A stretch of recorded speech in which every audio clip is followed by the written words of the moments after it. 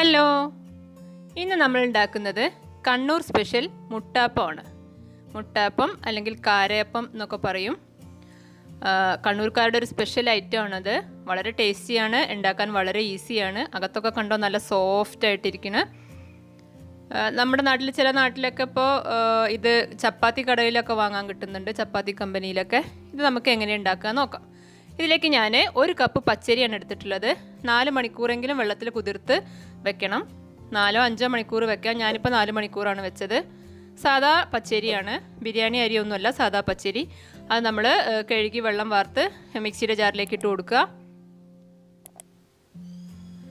ഇതിലേക്ക് നമ്മൾ 1/2 കപ്പ് ചോറ് എടുക്കുന്നുണ്ട്. 1 കപ്പ് പച്ചരിക്ക് 1/2 കപ്പ് ചോറാണ്. ഇനി ഇത് നമ്മൾ നന്നായിട്ട് മിക്സിയിലൊന്ന് അരച്ചെടുക്കണം. നല്ല ഫൈനായിട്ട് അരയ്ക്കണം, തരികളൊന്നും ഇല്ലാതെ നല്ല ഫൈനായിട്ട് അരയ്ക്കണം.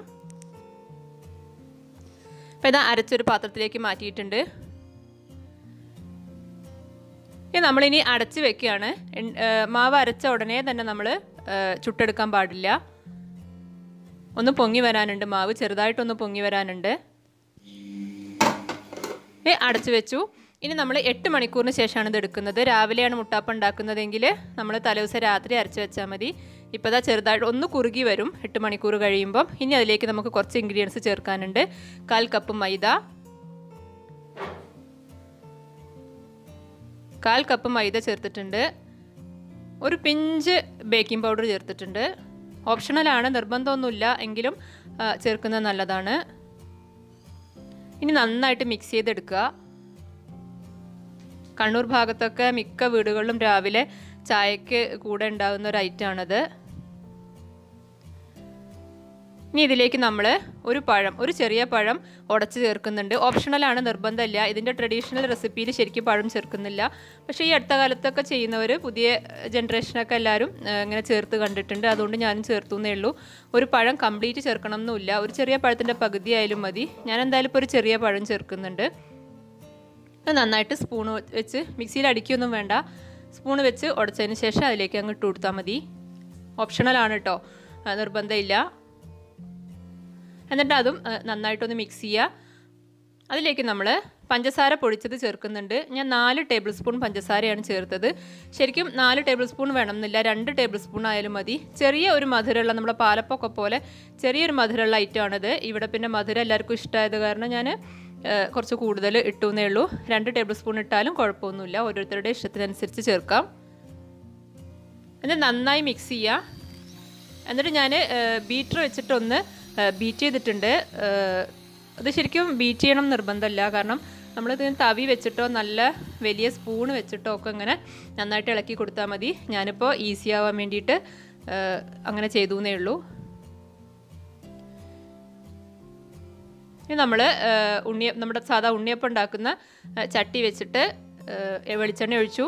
വെളിച്ചെണ്ണയാണ് ഞാൻ ഒഴിച്ചത്. സൺഫ്ലവർ ഓയിലൊക്കെ ആയാലും കുഴപ്പമില്ല.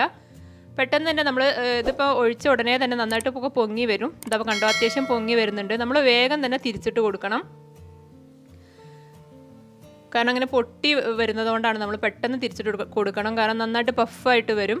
അപ്പോൾ പെട്ടെന്ന് തന്നെ തിരിച്ചിട്ട് കൊടുക്കുക. എന്നിട്ട് വീണ്ടും ഈ സൈഡ് താഴെ ഭാഗം വേവാൻ വേണ്ടിയിട്ട് ഒന്നുകൂടി ആ ഭാഗത്തേക്ക് തന്നെ ഇട്ട് കൊടുത്താൽ മതി. ഒഴിച്ച് കഴിഞ്ഞാൽ ഉടൻ തിരിച്ചിട്ട് കൊടുക്കണം. ഞാൻ കുറച്ച് വലിയൊരു തവിയാണ് മാവ് ഒഴിക്കാൻ വേണ്ടി എടുത്തിട്ടുള്ളത്. കാരണം അതാകുമ്പോൾ നമുക്ക് ഒരു തവി എടുത്താൽ തന്നെ 5-6 അപ്പമൊക്കെ ഒഴിക്കാനുള്ളത് ഉണ്ടാവും. ഹൈ ഫ്ലെയിമിൽ വെച്ചിട്ട് ഒഴിച്ചു. പെട്ടെന്ന് തന്നെ വേവും. ഉണ്ണിയപ്പം പോലെ അങ്ങനെ വേവാതെ കിടക്കില്ല, അകത്ത് വേവാത്ത പ്രശ്നമൊന്നും വരില്ല. മാത്രമല്ല മാവ് നമ്മൾ നന്നായിട്ട് അരച്ചിട്ടുള്ളതാണ്, തരികളൊന്നും കൂടാതെയാണ് അരച്ചത്.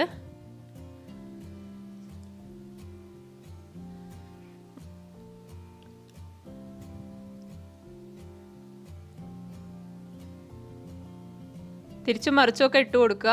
നമ്മളിപ്പോൾ ഞാൻ ചപ്പാത്തി കമ്പനിയിലൊക്കെ ഈ സംഭവം കണ്ടതിന് ശേഷമാണ് ഞാനും അത്ര അധികം അത് ശ്രദ്ധിച്ചു തുടങ്ങിയത്. ഞാൻ കുറേ മുമ്പ് കോളേജിൽ പഠിക്കുന്ന കാലത്തൊക്കെ അത് കഴിച്ചിട്ടുണ്ട്.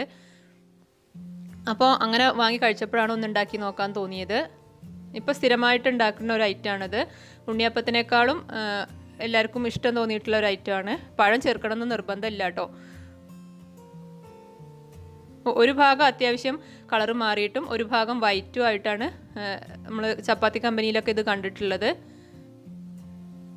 ശരിക്കും കറി കൂട്ടി കഴിക്കാനും നല്ല ടേസ്റ്റാണിത്. ചിക്കൻ കറിയോ അല്ലെങ്കിൽ ബീഫ് കറിയോ ഒക്കെ ഉണ്ടെങ്കിൽ അതിൻ്റെ കൂടെ കഴിക്കാം. അങ്ങനെയാണ് കഴിക്കാൻ ഉദ്ദേശിക്കുന്നതെങ്കിൽ ഒരുപാട് മധുരം ചേർക്കേണ്ട ആവശ്യമില്ല. ഞാനിപ്പോൾ 4 ടേബിൾ സ്പൂൺ പഞ്ചസാര ഇട്ടിട്ടുണ്ട്. കറിയുടെ കൂടെയാണ് കഴിക്കണതെങ്കിൽ 2 ടേബിൾ സ്പൂൺ പഞ്ചസാര തന്നെ മതിയാവും. പിന്നെ നമ്മൾ പഴവും ചേർക്കുന്നുണ്ടല്ലോ, അപ്പോൾ അതിൻ്റെ ചെറിയൊരു മധുരം കൂടി ഉണ്ടാവും. നമ്മൾ എണ്ണ വാർത്തെടുത്ത് കോരിയെടുത്തു, എണ്ണ എടുത്തിരിക്കുകയാണ്. ഇതുപോലെ ഇങ്ങനെ നല്ല പഫായിട്ട് വരണം, അതാണ് അതിൻ്റെ ഒരു ശരിയായ ഒരു രൂപം. പിന്നെ ചില നമ്മൾ ചപ്പാത്തി കമ്പനിയിൽ നിന്നൊക്കെ വാങ്ങിക്കുമ്പോൾ കുറച്ചുകൂടി വലുതായിരിക്കും. കാരണം എന്താ വെച്ച് കഴിഞ്ഞാൽ അവരുടെ ഈ ഉണ്ണിയപ്പച്ചട്ടി കുറച്ചുകൂടി വലുതായിരിക്കും. അത് ഈ മുട്ടയപ്പത്തിൻ്റെ കാര എന്ന് പറഞ്ഞിട്ട് തന്നെ പ്രത്യേകം തന്നെ ചട്ടി ഉണ്ടാവും. ഞാനിപ്പോൾ ഇവിടെ ഉണ്ണിയപ്പത്തിൻ്റെ ചട്ടിയിലാണ്. കുറച്ചും കൂടി വലിയ ചട്ടിയാണെങ്കിൽ അപ്പം കുറച്ചും കൂടി വലുതാവും. ഞാൻ അടുത്ത ഇതും കൂടി ഒഴിച്ചു. 1 കപ്പ് അരി വെച്ച് ഉണ്ടാക്കുമ്പോൾ നമുക്ക് ഇത് ഒരു 3-4 തവണ, ഞാനിപ്പോൾ 3 തവണകളായിട്ടാണ് ചെയ്തത്. അത് മാത്രമേ ഉണ്ടാവുള്ളൂ. ചെറിയൊരു ഫാമിലി ആണെങ്കിൽ 1 കപ്പ് അരി വെച്ചിട്ട് തന്നെ ചെയ്യുമ്പോൾ ധാരാളമാണ്.